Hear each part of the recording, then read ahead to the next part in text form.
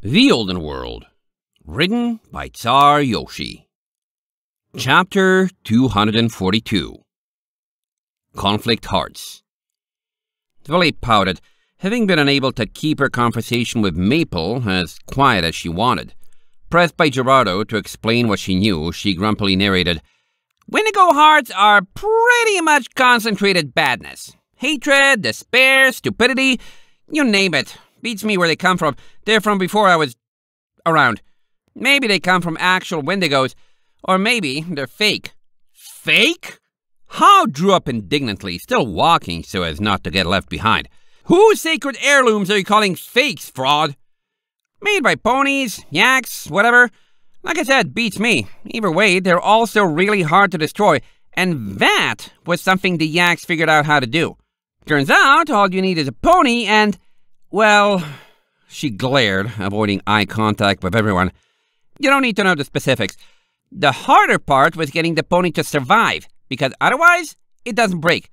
But if they do, and when it does, it removes that pony's cutie mark." "It does who to the what now?" Neonova blinked, limping along and favoring all four legs. "She means brands," Howe sagely replied. "It is a form of lingo my comrades have taken to using. I can't quite sniff out the meaning myself, but I'm sure it is very important." "Whatever," Valet rolled her eyes.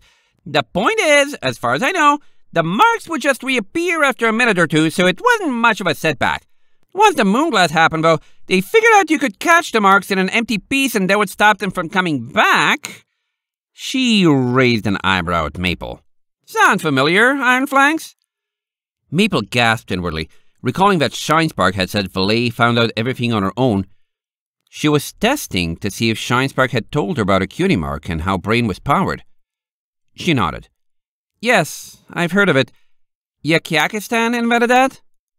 Valet shrugged. Something like that. Anyway, after they figured that out, the Yaks started treating the hearts like a precious resource instead of hazardous waste, since mark loss went from a temporary side effect to something they could exploit. At least, in the place I lived, they hoarded them and started doing all sorts of crazy experiments with cutie marks. It was a research station way out in the mountains on the eastern edge of the glacier. Prime middle of nowhere kind of place. What were they doing? I don't know. What would you do if you could separate your soul from your body? She shivered. I left before it was even a year old and came straight here.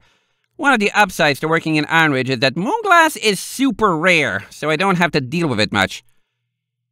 But it was still there, Maple reminisced, thinking of white chocolate. Pointedly, she didn't let her mind wander down the paths of what a markless pony could do. But Howe did for her. "Remove your very soul?" He scratched at his head. "Well, I suppose I would seal it somewhere safe. Would that protect me from perishing were I to be tragically eviscerated?" "Wouldn't that turn you all zombified?" Neonova asked, tilting his head. "If you took the little pony in your head and locked him up outside?" Gerardo tapped a talon. "Are you quite sure a pony's mark and their soul are one and the same? What of those many who never earn theirs, or, like griffins, who cannot?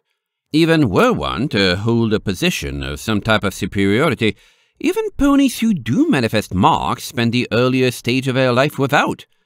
This all seems quite mysterious." "One question at a time," Valet shouted, muttering under her breath. "You guys are incorrigible. If Selma really wanted to get out of my coat, he should have just pestered me with questions." She coughed once they were silent. "All right, I don't know if you can make yourself immortal. I'd be surprised if that wasn't something they tried. You don't go all noodly, you're just like you were when you didn't have a mark. And Berto, I seriously have no clue. Now, do you mind? I don't know a lot about this. I hate not knowing stuff, and that's why I didn't want to talk about it in the first place. Point is, bad stuff is bad. The end." Sullenly, she walked away.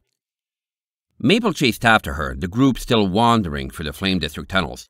"Valet, wait!" Her hooves pounded against stone as she drew up alongside her. "Is there anything else bad you know they can do?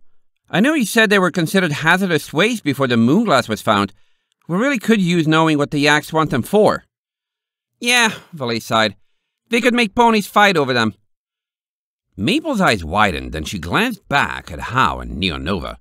"Pretty much. Valet shrugged. I have no idea how. Maybe they're telepathic and alive somehow. Maybe they just have an effect on nearby emotions. I can't detect when I'm near them, but I can detect ponies under their influence, so I'm guessing it's the latter. Fortunately, you're so meticulously nice that I really doubt you had any problems with it. Visions of the past things she had done with the orb surfaced in Maple's mind, making her squirm uncomfortably. In the water district, while robbing the crates, was that why she and Starlight had taken it instead of what she presumed was moonglass? Had White Chocolate had any qualms about giving it back to her? Would anyone be drawn to it, sitting in her cabin on Shinespark's ship? Had Gerardo even put it there? She clenched her eyes, grimacing. Even simply being told was making her doubt her friends. Finally, she considered how carrying it had made her feel. She had become exhausted to the point of collapse, weary with muscle pains and gaining no energy from long periods of rest in a motorized cart and at White Chocolate's house.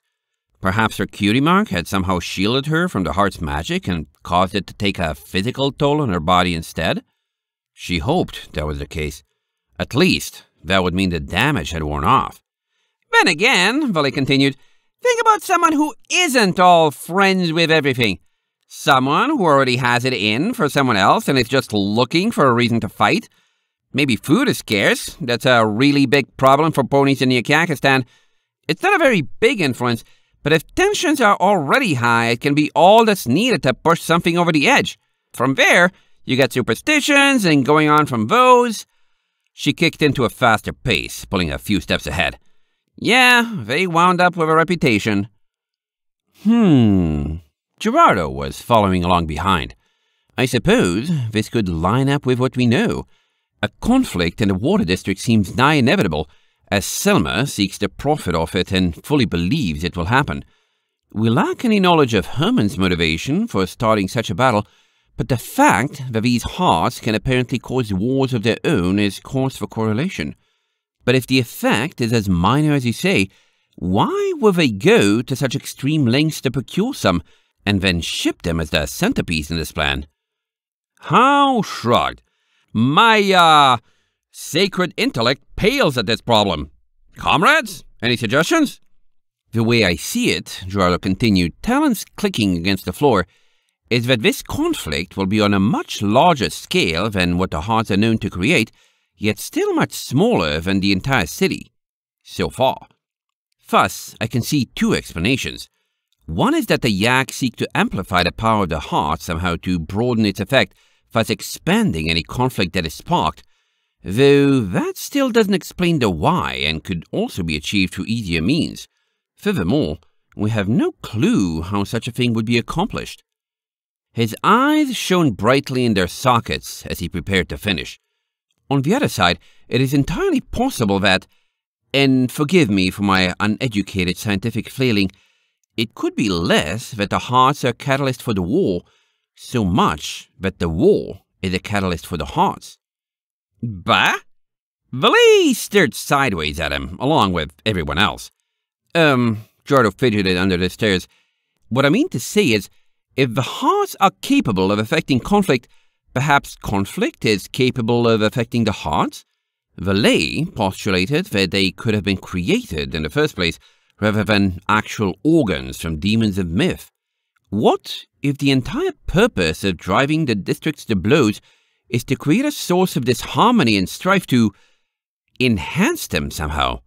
Perhaps for some experiment, bringing them closer to their ultimate goal that requires something more powerful than the existing hearts?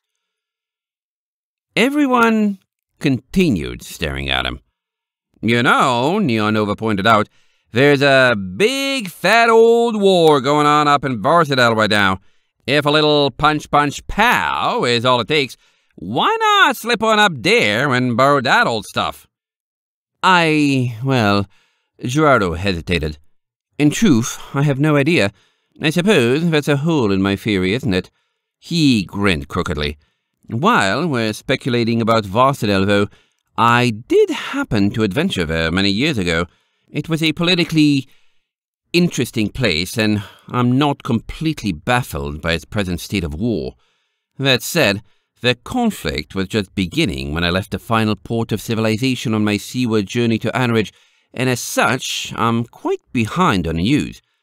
Does anyone know for certain that Yakakistan is not behind the war there as well? Maple's ears folded. Are you saying you think Yakakistan is trying to send the rest of the world to war or something? Like what happened 40 years ago? I can't say that I am. Gerardo shook his head. Did we have this conversation before? I have a vague memory of it being stated by myself or another that the last Yak War was an internal affair. Regardless, however, I'd wish them luck in attempting to destabilize or conquer the rest of the world, because they would fail. Not only are the planes of harmony virtually inaccessible, but the Griffin Empire is far too stable and geographically removed from the cloud for the Yaks to have any bearing there. Maple sadly smirked. You know, I recall a certain someone telling us Ironwood was far too stable for anything to happen while we were here when we were deciding to go too. Gerardo chuckled nervously. Well, Ironridge doesn't very well have a millennia-old goddess protecting it, does it? The peacekeeping abilities of economic councils, foreign powers, and intense regional animosity pale in comparison to someone who's seen everything before. Well, the plains of harmony are also protected by the mountains, Mapleside. Though they do sound like a place I'd like to visit someday. I was talking about the Griffin Empire, though. A smug grin spread across Gerardo's face. Ah, well, you see, so was I. Maple nearly tripped. Are you pulling the Howanator's tail? Howe asked, incredulous. You mean to say that you found a rock to grow up under where you never even heard of the Griffin Goddess? Gerardo nodded sagely. Such places certainly exist, though I'm mildly surprised you haven't at least come across mention of her in your life. Filling you in, I imagine, will be most— Hey, can the chatter! Valet suddenly hissed, pulling against a wall. The rumble of machinery was loud in the air, vibration seemingly coming up through the floor, and the air temperature was steadily increasing. We're at the part where we have to either sneak, look like we belong here, or beat up anyone who gets in our way, and even me being me, I'd really prefer the ways that don't leave trails right now. Unhappily, Gerardo shut his beak, leaving Maple wondering just when she'd get another chance to ask. End of chapter 242.